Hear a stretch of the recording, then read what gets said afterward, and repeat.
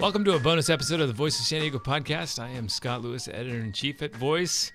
So, if somehow you haven't heard, as we talk about it, we hosted our biggest event of the year, Politifest, last Saturday at the University of San Diego. It was filled with discussions about housing, transit, homelessness in San Diego. So we've got so many different panels. We didn't get all of them into the feed, but we did get some, including this one.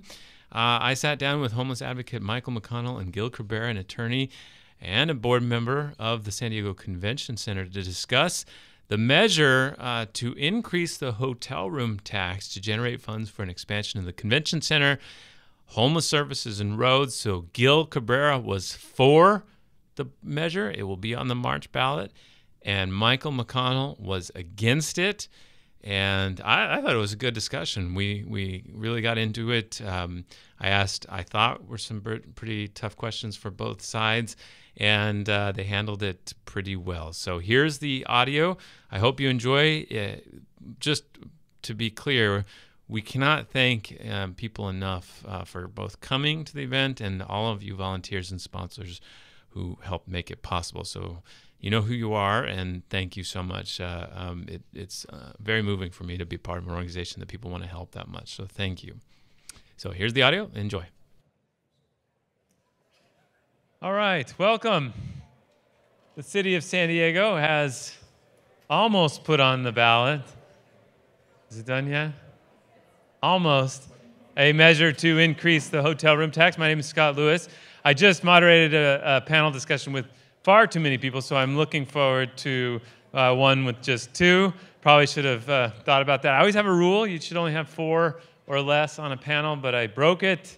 Won't do that again. But here we are. We are faced in March with a decision to raise hotel room taxes in the city of San Diego. And it's sort of in a concentric circle. So if the hotel room is in downtown, it will be 3.25%. And if it's outside that area going to the 54, it's 2%. And if it's outside that area but it's still in the city of San Diego, it's 1%. So it's the closest places to the convention center will have to pay more for the convention center expansion. But unlike previous proposals, they've also included in this one funding to support homeless services and to support road repair. And so what we are going to debate here today is whether we should pass that or not. And I'm excited to have, on my right, Michael McConnell. He's a homeless advocate, part of Funders Together for to solve homelessness, and become a very high-profile critic of the city's homeless policy. Welcome, Michael. And to my left, Gil Cabrera. He's been the chair of the Convention Center Corporation and an advocate for the expansion of the Convention Center and supports the measure. He's also been on the city's Ethics Commission, and he ran for city attorney. Welcome, my friend Gil Cabrera. All right, so let's just get right into it. Maybe you both can take a second and establish your credentials for the audience about this measure. And I'm going to start with you, Mr. Cabrera. So why should people believe you when you talk about this, and why do you support passing the Yes for a Better San Diego measure? So I've served on the board of directors of the Convention Center for 6 years now. I'm about to term out at the end of the year. The important thing to know about that is that it's a volunteer position, so I'm not paid by the Convention Center. I'm not a member of the campaign for obvious reasons. What I do is run the Convention Center and make sure that it stays the economic engine that it has been for the last several years. And so from a policy perspective, obviously I come at it from this is a figurative golden goose that keeps giving to the city of San Diego. It's one of the few city assets that actually nets money to the city, even under the most conservative view of it.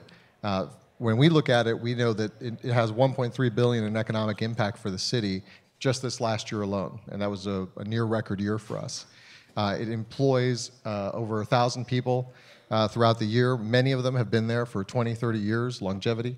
And so I come at it from that perspective of knowing the benefits that we get from the TOT tax, and how we can expand those benefits instead of just capping what we get for the future, and then use those benefits for quality of life issues throughout the city of San Diego. Great. And just to clarify, so the city of San Diego, if you stay in a hotel room in the city of San Diego, you pay, or your visitor friends pay, 10.5% of your bill to the hotel room tax. There's an additional assessment on top of that functions like a tax that's 2%, so it's effectively 12.5%. So this would be an additional increase on top of that is collected on hotel room bills for people who stay within these hotel rooms in San Diego, the city of San Diego. So, Mr. McConnell, can you establish your credentials, and why do you oppose this?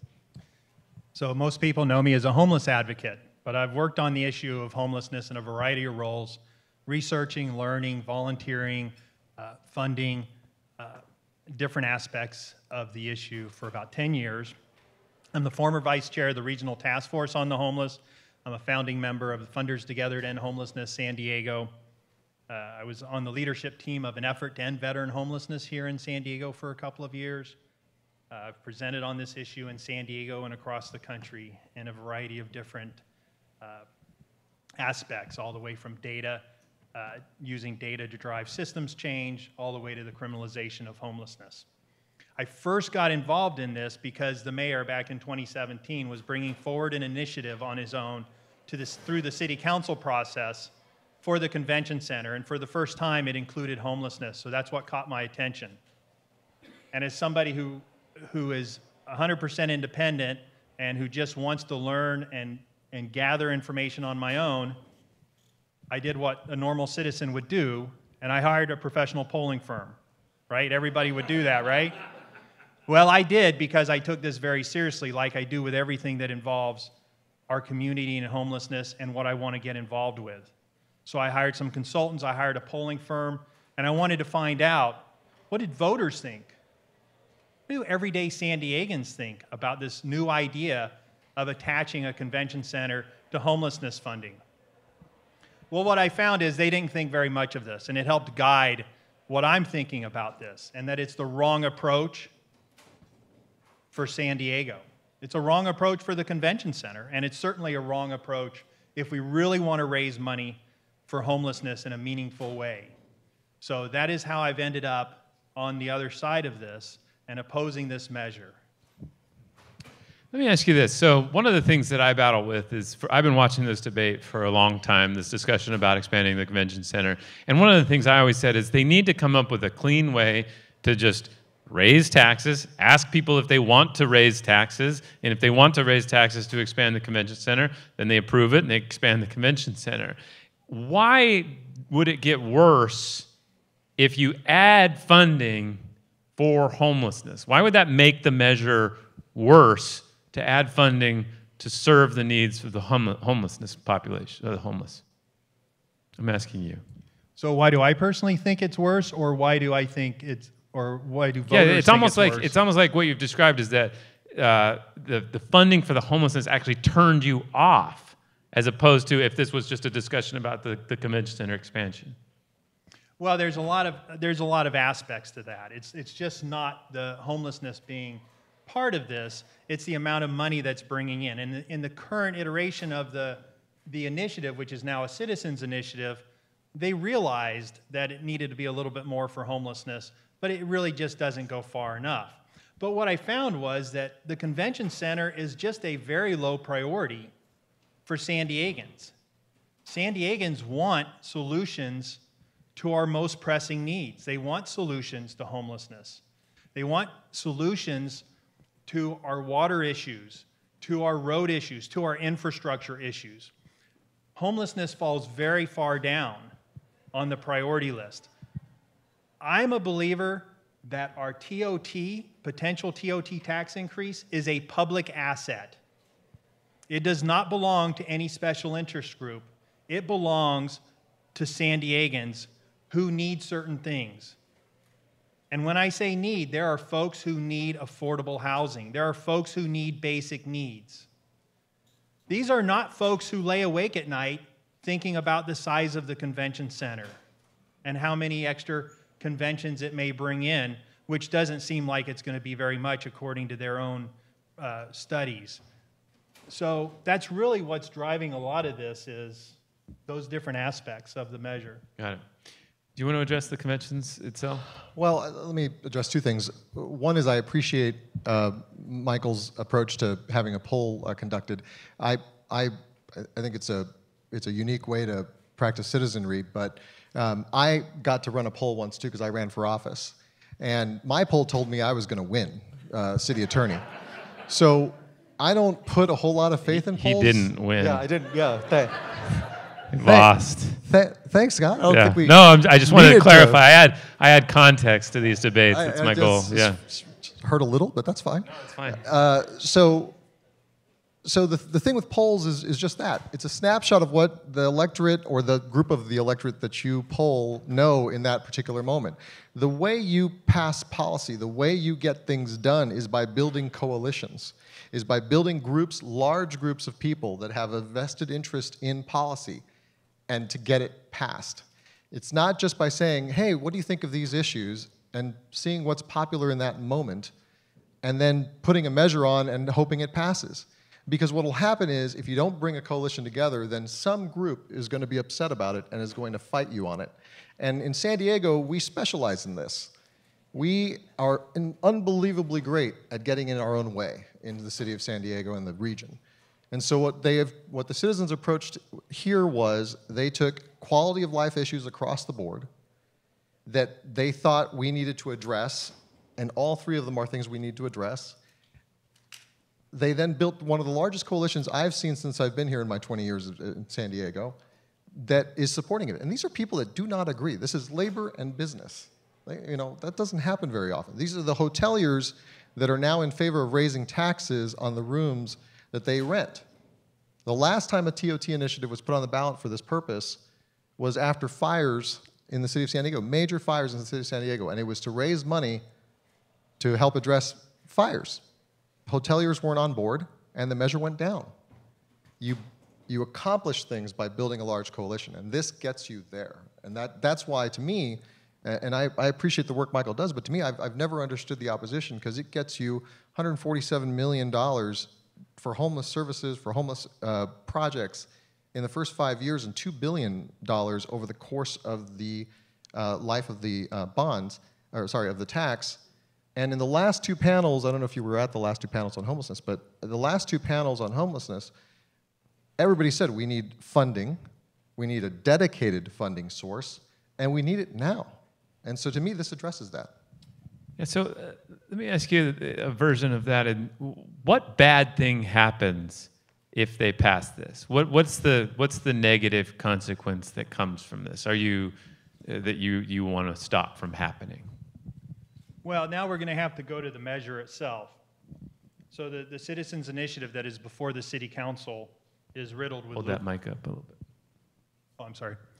So the citizens' initiative, as written before the city council, is riddled with loopholes. If we care about homelessness funding, we will not pass it. There's no guarantee 1 unit of housing will be built. There's no guarantee $1 would be spent on homelessness. The measure is able to be changed by the city council, and money is able to be moved from one bucket into another. We know, we've seen it before, massive projects like this have cost overruns. I don't even know if there's a truly up-to-date cost projection for this. I haven't seen anything on the proponent's website. You're talking about the convention center expansion. The convention center You're saying expansion. that would cost more and thus take away from these funds. We've certainly seen it before. Not only could it take away all of the money in the measure, it might end up attacking our general fund. And if nothing else, there's a weak supplantation clause in the measure itself. There's no guarantee that there will be any net increase in homelessness funding at all. They could simply replace existing general fund money with this money. There's numerous reasons to oppose this. And quite honestly, it doesn't matter how large your coalition is if the coalition is pushing a product that is deeply flawed. I think we're coming off a recent tax measure called Measure A. We saw a pretty large coalition, many of the same members that are now pushing this. Thankfully, the public saw through that. The voters saw through that and voted it down. Otherwise, we would be in a tremendous mess today with Measure A. Now, the measure does now set aside for the first 5 years, I believe, funding for homelessness. Do you not buy that or not accept that as a fact? No, the projections are, the whole measure is projected out of where the funding will go. There are 3 very specific buckets, 3 very specific accounts. But when you can change the measure, there could be 1 bucket. I'm not saying that will happen. We can't predict the future. Voters want accountability and transparency. They do not want loosely worded initiatives that can be manipulated by politicians who want to take money from one project to another for whatever reason. Over and over I hear, and it's not just polling. By the way, it's multiple polling. And it's not just polling, it's communications with many folks in the community. Many of them who see through this. It's pretty transparently not good for our city. Thank you. You want to respond to that? So, we live in a republic, right? So we elect our city officials to make these decisions on spending and everything else. So first of all, the measure does provide where money goes. It can be amended. He's absolutely right. But Michael, today, they can do whatever they want with homeless funding. Right now, with almost any measure that you will find, with almost any effort that you will find, a city council that has control of their budget, which all of them do, can move money around in a crisis. What this does is make it politically difficult to do so. Because somebody like you is gonna, and me, frankly, is gonna scream to high heaven if the politicians move the money from what the people told them to do it. And if they do it, then you and I will be on a similar coalition to get them the hell out of office. So I don't see that, the flexibility of the measure, as a bug so much as a feature, because, so when I was in college, in the CSU system, they raised tuition 100% from the moment I was a freshman to the moment I was a senior. Now, you'll all laugh because that meant that my tuition went from $600 a year to $1,200 a year. But when you're a student and on a fixed amount of money, we thought that was crazy. And so we went up to Sacramento and we were trying to tell these politicians, what the hell are you doing raising our tuition? And one of the things that's a big problem in the state budget is so much of it is totally locked up by measures and initiatives that the state legislature can't actually be flexible in its funding when it needs to move money one place or the other to address a problem. So flexibility to me in a republic is not a bad thing, and the way we hold them accountable is by voting them out of office. Can I touch on the convention portion? I was just going to ask you to. So we were born on the same day, so the minds. But the... A couple of years earlier. Shut up, guys. Sorry, it's just... Hey, remember when you lost that election and how much younger I am? So, the way the convention center business works right now, we are one of the busiest convention centers in the world, frankly, and for sure in the country. It's a place that you really can't get into if you want to bring a convention to town. So my point on expansion is very simple. We leave money on the table if we don't expand the convention center. And it's not money that comes to the convention center, it's money that comes to the voters, because the TOT tax that our attendees spend goes right into the general fund. And last year that was $26 million under the most conservative estimate that you can make. And that doesn't count the economic impact that sort of flows from all the jobs and everything else. That's just straight taxes, $26 million. Even soaking wet, if you count what the convention center is given by the general fund, you're still netting about $12 million a year today. When the measure passes within a year, that goes up because right now $4 million that the city spends on the convention center just gets shifted over to the direct revenue from the measure. So that's an extra $4 million you can spend on things like homeless services. We are full. We are so full that when I need to fix the building, it's hard to find a date to fix the building. Right now, we have locked in reservations for our building that is signed contracts through 2035. We have soft holds, that is people thinking they want to come here, through the 2040s. That's how full we are. That's how much people want to come to our center. So you don't have to expand it, but not expanding it just stops the Golden Goose from delivering more money to the city of San Diego. Let me push on that a little bit. So they're not creating new conventions in the world, are they? Like, it's not a growing it's not a growing industry of people getting together. If anything, it's probably just shifting with technology and such, correct? Well, it's not actually shifting so much. The interesting thing, when I first got into the convention center board, I don't have a background in hospitality, and so I had to learn everything. And I thought the same thing. I said, look, we're going to do telemeetings, we're going to do conference calls, we're going to do all this stuff. But think about the last time you went on a business trip, a convention trip, some sort of conference that you went to. It's a little bit cynical, but people will never stop going to these things. No, I get that, but I mean, it's not like biotech or social media. It's not like exploding in scale. It's a pretty set industry, right? Right, which makes it competitive to bring the conventions. So, but that's my question. So, like, if it's a pie, are we really just trying to fight with other cities to protect our slice of the pie? Or are we really saying we're going to be able to pull conventions that are currently going to other cities? And what guarantee do you have that that's going to happen? Well, our booking history fully guarantees that will happen. But let me give you one example. The Society of Hematologists is one of our biggest conventions in town. That's ASH. The what? The American Society of Hematologists, the blood doctors, right? So that's one of our biggest conventions. They go yearly from region to region. So they do one on the East Coast, one in the middle, one on the West, right? So before they had come to San Diego, and then the next stop was Atlanta. And Atlanta is a bigger convention center. So the Society of Hematology actually made that association, and these annual conferences are how these associations actually make money for their budgets. So the Society for Hematology made $6 million more in Atlanta than they could in San Diego, because Atlanta's convention center is bigger, so they can get more vendors onto their show floor. And that's how they get money in these conventions. Now, next time they have to look at San Diego, they'll look at San Diego, they'll look at LA, they'll look at San Francisco. San Francisco's bigger, Anaheim's bigger. And they'll be like, gosh, last year we made, I'm pulling numbers out here, but last year we made $30 million. If we go back to San Diego, we're only going to make $24 million. If we go to Anaheim, we can make the same $30 million we made in Atlanta.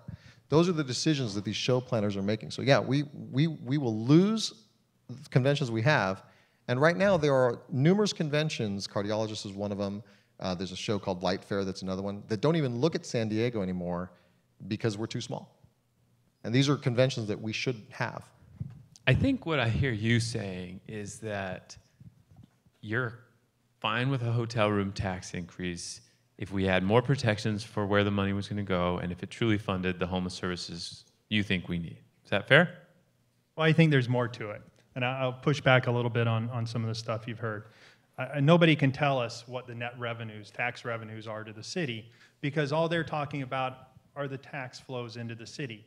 Nobody's talking about the additional cost that the city has to pay when we do these things, where it's expanding the convention center and infrastructure, fire, police, safety, those types of things. So none of that is factored in. Please also keep in mind that, as Scott was saying, there's a fixed amount of these conventions. Billions of dollars is currently being spent to improve and enlarge convention centers across the country.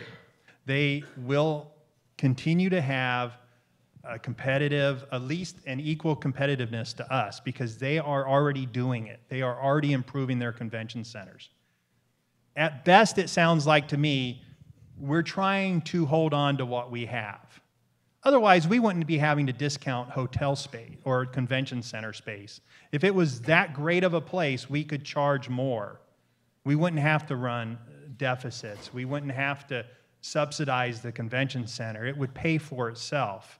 It does come close, but it's not this cash cow that people want to make it seem like. And this money that's being brought, the money of the TOT tax, what else could it do to actually maybe bring in more money, more revenues to the city? We have Balboa Park, which is crumbling. It is a huge visitor draw to our city. There are lots of things that nobody has looked at spending this money on that could actually be a bigger net benefit to the city. So it's really not just the homelessness part of this. This is really getting to be the whole measure.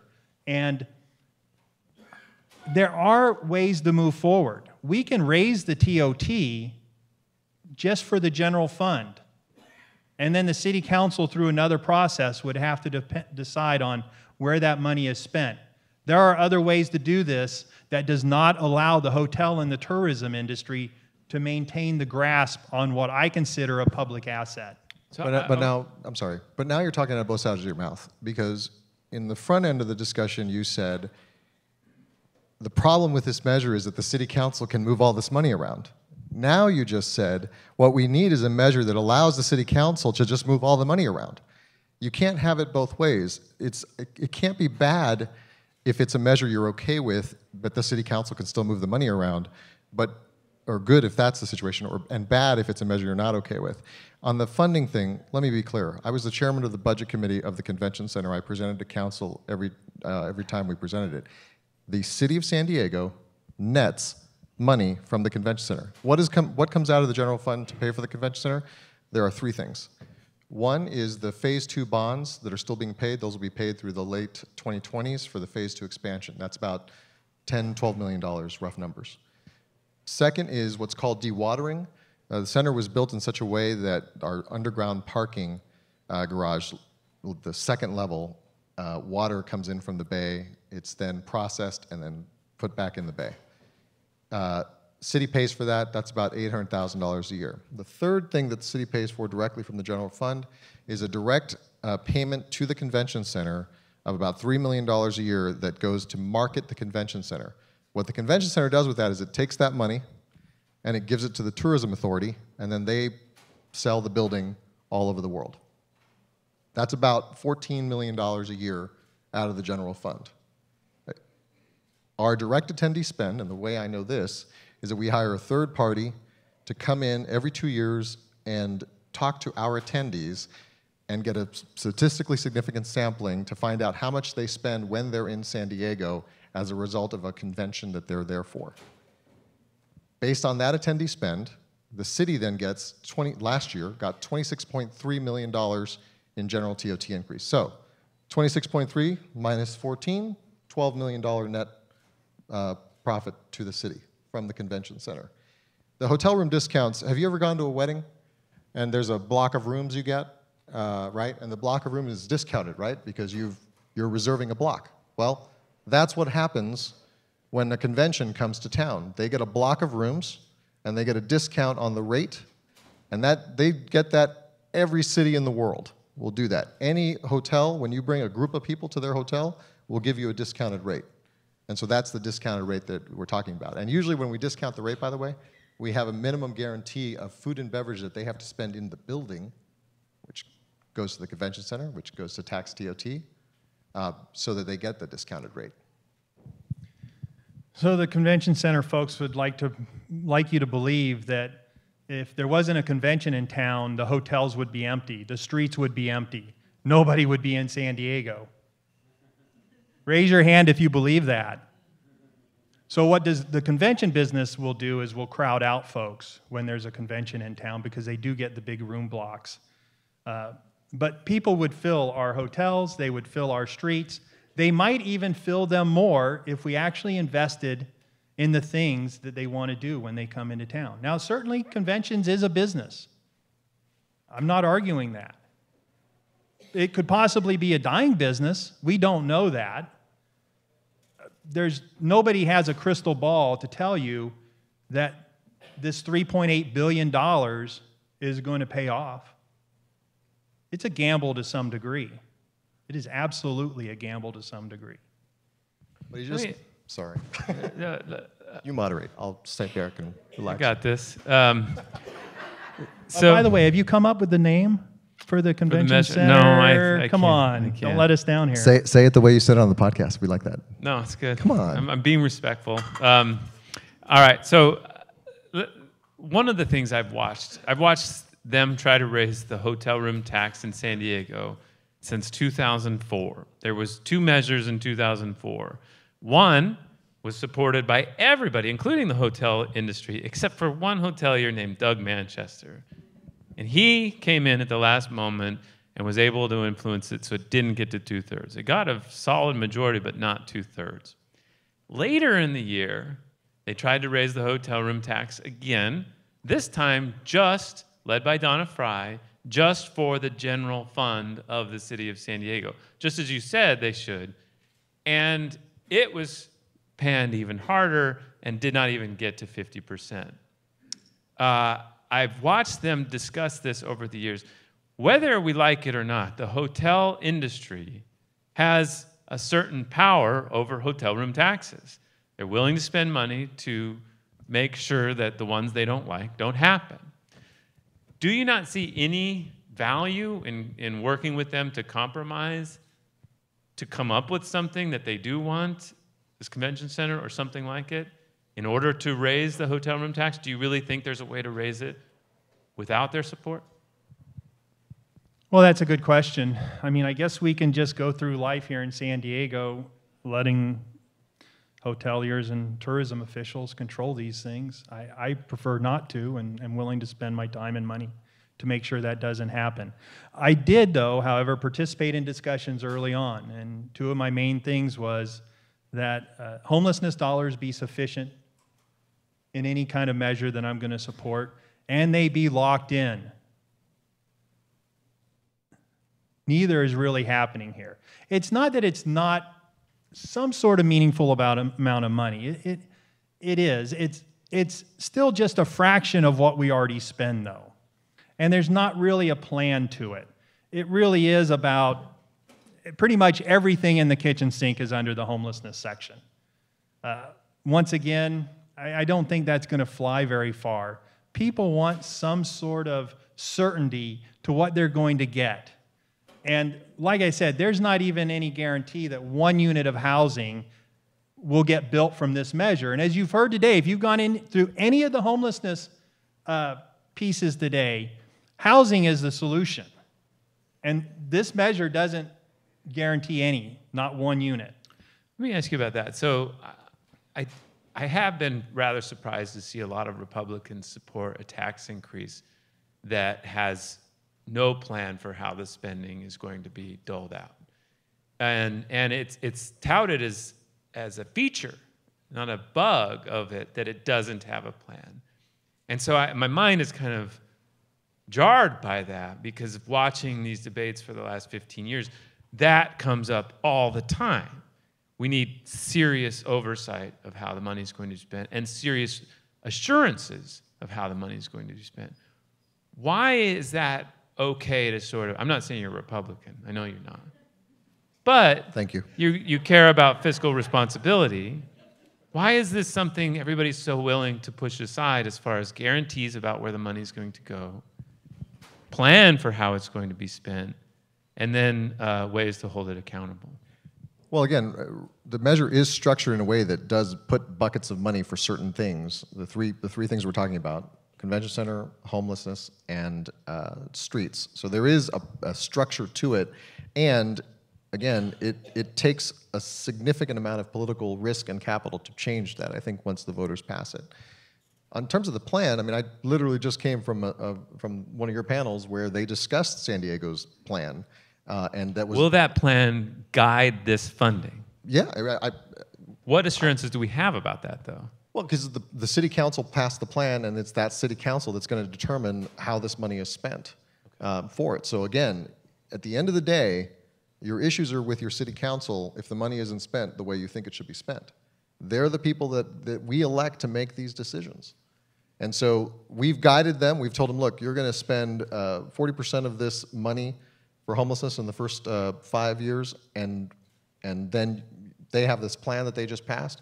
And again, if they don't go down that path and don't spend that money, then I'll be the first one to stand right next to Michael and say, this is ridiculous. But, you know, I would be pretty shocked to see a city council, and certainly a majority of the city council, just ignore what this initiative mandates and the very plan that they just passed. And by the way, that plan requires $1.9 billion over the next 10 years. We have to find funding sources for this money. This isn't all of it. I agree with you. We need more of it. But this is a good first step in that direction and a significant chunk of it right out of the gate. I would just say, watch how fast they abandon the homelessness and other funding when they have a half-built convention center expansion. One thing on the, because you said there's no guarantees in this. If you go back in time to every projection that's ever been made of what the TOT number is going to be in the future, it's always wrong. Not in the direction he thinks, in the other direction. It's always way higher than we thought it was going to be. And about the compression thing, when the point about the convention drowns out all the other conventions, take discounted hotel rooms from the hoteliers when the conventions are in town, because we're San Diego, we fill our hotels all the time. Do we really think the hoteliers would want to expand the entity that does that to their hotel room rates if it didn't bring more hotel room nights? It's great in San Diego in July for hotels. It's awesome. You'd be surprised how well hotels don't do in December, in November, in January, in February, and in March. Then it picks up again. We fill those hotels in the down months. We also fill them in the up months, but we fill them in the down months. Well, just look at the rates during Comic-Con. So it's more than just filling hotel rooms, it's also gouging the people who are coming here. Well, so again, talking about both sides of your mouth, we have a hotel room block for Comic-Con. Those are discounted rooms. So if you're coming to Comic-Con, you go through this really fun thing called the Hotelocalypse, something like that, where you... Probably Hotel Apocalypse. Hotel Apocalypse, thank you. See, wordsmith, this guy. And you put your name in to get the hotels that are discounted throughout. There are absolutely hotels that are gouging people at Comic-Con. That is totally true. I would love to bring them into the hotel room block. They run their own businesses and they fight us on that. But every year is a fight to bring more and more rooms into the Comic-Con hotel room block. And if you've ever been in the gas lamp during Comic-Con, and let's remember, Comic-Con is one event out of over 100 events that happen in our building every year. I love it. I'm a huge nerd. Everybody knows this. Everybody knows this. But it's one event. But if you're downtown during Comic-Con, I mean, you can't tell me that this building does not bring economic prosperity to this city. It's crazy, the amount of spending that's going on in this city during that time period. I have some things I want to ask about that, but I want to ask you, Michael, about... you mentioned you funded a poll already. Are you prepared to invest resources in actually opposing this in a campaign-style campaign? Yes. Okay. Why does it reach something that you feel personally obligated to deploy resources on? Well, like I said, this is a public asset. It's time that we bring it back to the public for the needs and priorities of everyday San Diegans. And I think the best way to do that is to stop this measure and to move forward with something that does address everyday San Diegans' needs and priorities. And really, I would just ask the opposition to actually, if you can't come back with reasonable answers to the loopholes in this measure, it's not just about talking out of both sides of my mouth. My arguments obviously make sense, and they just can't rebut them. The points I'm making are very solid. It's not, the point is, why would hoteliers want to fund the convention center? It's obviously because they'll get higher rates. There's really good points that we can debate about on this, but if you don't have an answer to come back, it's really not just about insulting people about what they have to say. So that, I don't mean to be insulting or anything, but that right there is the reason that things don't get done in San Diego. One person with resources, like Mr. McConnell, like Mr. Manchester, that decide, no, I alone know better than this broader coalition of people, and so I'm going to put in my personal wealth and convince enough San Diegans to sink this thing. And then we go another year and nothing gets done. It's incredibly frustrating. that this can happen, and it's a democracy, and he can make the choices he wants to make. But if this fails, I don't think it's going to fail, but if this fails, then we don't have additional money for homelessness. We don't have additional money for our streets. We've capped the amount of money we're bringing into the convention center. And the personal confidence of one person to think that you know better than everybody else and can sink a measure because you have the resources, to me, is astounding. Why, if this is such a great thing, why hasn't this been passed with just the hotel or the convention center? Why has homelessness had to be included on this? Let's look at who their partners are, who they took money from, the private prison industry. So, yes, I'm going to spend my money how I want to, based on not just how I feel, but how a lot of people feel, how voters feel. So to say that this is about me on a one-man crusade, I've looked at how people feel. So just because you have a large group of very influential people pushing this forward, and in some cases bullying other organizations that won't even go along with them. So not only taking private prison money, but then bullying organizations that are in our communities helping immigrants to not go against them. It's not a one-man crusade. Let's put some context into what you're saying. I would like you to respond. So I think what you were referencing was some of the nonprofits who felt like they couldn't push hard for a November ballot measure as opposed to March, which the mayor and others preferred, based on Measure L from past a couple of years ago. And there was some significant pressure put on some of the more liberal groups from labor and other groups. And then he also mentioned a donation that the campaign got from a company called GEO about, they do private prisons. Do you want to address either of those points? So again, I'm not affiliated with the campaign, but so everything I know about this is, from what I read on from what I read on this incredible small little outfit that's a website. No, it's an important institution. Yeah, I mean they do good work. They're plucky. They're plucky. They're valuable public institution. Absolutely. So the prison thing. I agree. I hate these damn institutions. I think that Dostoevsky was right. The degree of any civilization can be measured by how we treat our prisoners. And we suck at that as a civilization. So I would like to ban those organizations, a real ban, by the way, not the one that we have, but an actual ban that bans them. And so but I was happy to read yesterday in that little publication of yours that the campaign has given that money back, and I think it was important to highlight that because we shouldn't be taking money from that. I'll also remind everybody of Jess Unruh's favorite statement. Jess Unruh was one of our past speakers in California, and he always said, if you can't take their money and something else and drink their liquor and then vote against them, then you shouldn't be in this business. I skipped the middle one because that's no longer. Those that know it. So that's that. But I think it was the right call to give that money to some of these homeless nonprofits. Is the general assumption on the people who support the measure that you need 2/3 of the vote in March, or where are we at with that? Well, I think the safest thing to do is to get 2/3, and I know that's what I'm hoping that we'll get in terms of the numbers and what the folks at the campaign. My understanding is that they're shooting to get 2/3. There's one Supreme Court case out there that opens the door. The logic's sound in terms of the way they look at it. And there's one trial court case in San Francisco that has said the Supreme Court said. Went this way, and so we agree it's a 50% vote if it's a citizen's initiative.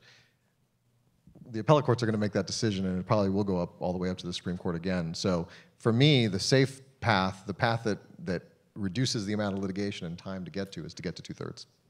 So one of the, this is one of my favorite things to explain, so just a sec. So in California, if you want to, say, build a stadium with new taxes, you need to get 2/3 of the vote to get a so-called special tax. But if you just want to raise a tax to give the money to the government to use as they see appropriate, that's a general tax, which means you only need 50% of the vote. So it seems backwards because if you have more surety of where the money is going to go, maybe you should have less. But that's why it's that way. They wanted to make it as hard as possible to pass those taxes. And that's why in 2004, they only needed 50% of the vote to raise the taxes for the general needs of the city of San Diego, and they weren't able to do that. So I followed with that question about, would you use your money on this? Would you further use resources to try to build a new effort to pass a hotel room tax or something else to fund the kind of services and plan that you do believe in? Sure, yeah. I think while we're on the lawsuits, I mean, the city and the convention center, the port, they're currently being sued over this, being sued over a payment that they made to the people who actually control the property where they want to expand the convention center. So this is already tied up in court, and it's not even on the ballot. So once again, it's not one person's crusade. This measure is rife with problems. Let's talk about the actual layout of the convention center. So what he's referring to is a piece of land on the bay side of the convention center, the 5th Avenue landing. That is, the lease for that is controlled by two men who want to build a hotel there. That hotel is in various stages of delay, but if they were to succeed to build that hotel on that land, they would get a long-term lease for it, and it would block the expansion that you all have envisioned for the convention center for some time. Now, it seems like there's some consensus of some kind that the city could expand the convention center and deal with this issue, but it's caught them up before and cost the city tens of millions of dollars before. From your perch at the Convention Center Corporation, what could you tell people to assure them that the city's not marching down another conflict that could squeeze millions of dollars out of taxpayers' coffers, to resolve once again? Well, I think it speaks a lot that, so the city, FAL, I think the Convention Center is a party technically, but it's really the city, the FAL, and the port reached a settlement on that land. There was a structure for the acquisition of that land, and the city has paid some money for the acquisition of that land. I think it's instructive that the hotel that the two gentlemen are proposing has not moved forward. Every time there's a hearing on it in front of the port, it's delayed. And the other thing that gives me some solace is this. To build the hotel, you need to amend the port master plan. To amend the port master plan, you need 6 votes on the Port of Board Commissioners. San Diego holds 3 seats on the Port of Board Commissioners. You cannot get 6 votes to amend the Port Master Plan without one of those San Diego commissioners voting for it. So just 3 people can stop an important project. 3 appointed officials, yeah, that's their job. Okay. Well, my job is to hold those appointed officials accountable, and that's what I intend to do. I appreciate that. Let's bring this home. I'll give you a few minutes each to make your closing arguments. Go ahead, Mike. Well, I think I've made a lot of the arguments. There's a lot more. I mean, we could probably sit and talk about this for quite a while. When it comes down to it, this is not the right measure. This is not the right way. We need real solutions. Everybody knows that. Everybody wants that. I just ask how many of y'all lay awake at night, losing sleep about expanding the convention center. Let's put our money, let's put our efforts into the San Diegans' high priorities and needs. We know we need to address homelessness. We know we need a lot more money than what this measure can deliver. We know we need guaranteed money for homelessness and infrastructure. This is going to lead us down a path that we potentially cannot recover from. Half-built expansions, they're going to get the money from somewhere. Is it going to be our parks, our libraries? There's just no guarantees to this. So we need to protect our general fund. We need to protect our communities. So, famous quote is, there's no guarantees in life but death and taxes. Nothing that he proposes, nothing that anybody proposes can ever guarantee perfection. And that's the problem with what we do here. We are really good at getting in our way, and the way we do that is by making perfect the enemy of the good. We are always saying, this isn't quite right. This isn't the thing that we wanted. This person doesn't like it. This group doesn't like it. We're never going to get anything done as a city that way. We're going to just keep having San Diego, what do we call them? San Diego specials? Is that what did we decide on that? San Diego specials? Yeah, the little publication came up with that. That lovely website. I am a member, so I appreciate that. But I'd like to get to that place where we actually start building stuff, where we actually start putting our resources where we need them. We can fight about whether or not this is the perfect measure. I'm a lawyer. I can argue your side as well. It's fun, but this is put together by, again, one of the broadest coalitions of groups I've ever seen. And you can say that it's all these special interests and stuff like that, but there was a line of plumbers, carpenters, craftsmen lining up when we signed the support for this measure just a few weeks ago at a press conference. I don't think of them as special interests. I just think of those as San Diegans with good jobs that want more good jobs. So this convention center produces revenue for the city of San Diego that we get to use for police, fire, our parks, and everything else. This measure gets us $147 million in the first 5 years, $2 billion over the course of the measure for homelessness. On top of that, the increase in TOT revenue that you're going to get from the more conventions that are coming to the building. And, if everybody listened to the folks that says, we're never going to finish the convention center, we're never going to do this, we're never going to do that, we would build nothing. We would not have Horton Plaza. We would not have revitalized downtown. We would not have built the ballpark, which revitalized the East Village. We would not have finished the library. The library was one of those things people kept saying, we're never going to finish this. It's going to be half-built. You're going to have this dome that's half-built. Now, they factor that into the architecture of the dome and say, no, we want it to be half-built because it just shows that we're progress. But again, if the naysayers that have the fear, uncertainty, and doubt on every major public project that we do have their way, we build nothing. We do nothing. We just stand still and talk about all the problems we have in San Diego that we sure wish we could have fixed, but gosh, we've gone through this for 20 years talking about how we should fix this, and then we don't fix it. Let's fix it. Let's pass this measure. Okay, I want to thank the sponsor for this session, Charter Communications. The sponsors have really made a beautiful event come together today, and I can't thank them enough for making that possible. All of the members of Voice of San Diego who are here, thank you so much. There's 2 on the stage, and many of you out there that make it possible. And I would like to give a round of applause for these guys. It is.